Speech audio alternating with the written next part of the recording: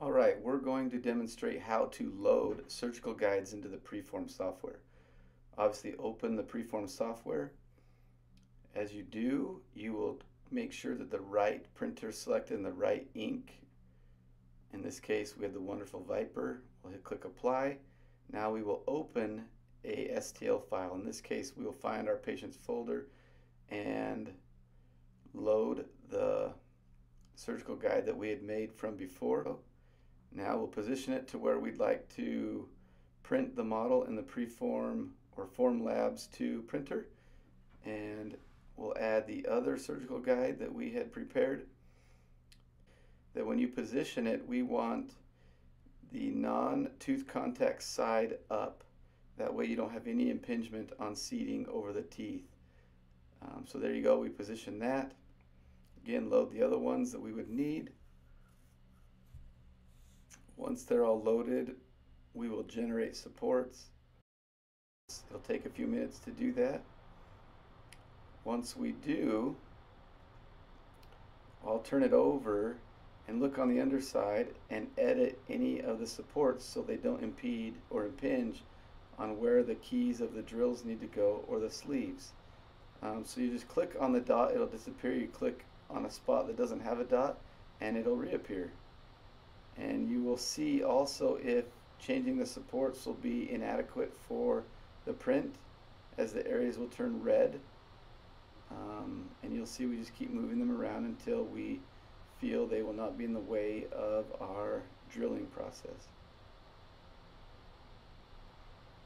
I just personally like to move them out of all the internal surfaces of the hole and as many as I can off the platform of the guide.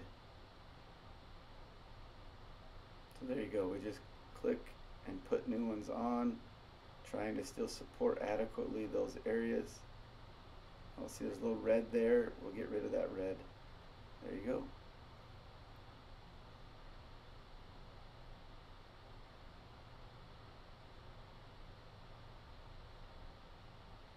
Once we're done with this, we'll check to see if the guide is printable. Actually, the software does it by itself. Well, you'll see there's some pink there. We're trying to get rid of that pink. There you go. Now the pink is gone, and that is printable. The last guide in this case is that third guide, and we'll be removing any of the supports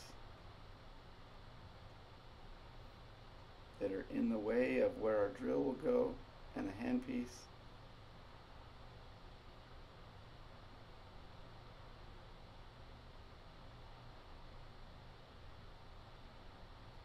There we go. Last one. You just don't want those build platform supports to be in the way of seating the guide or the drill and sleeves you'll need to properly perform the surgery.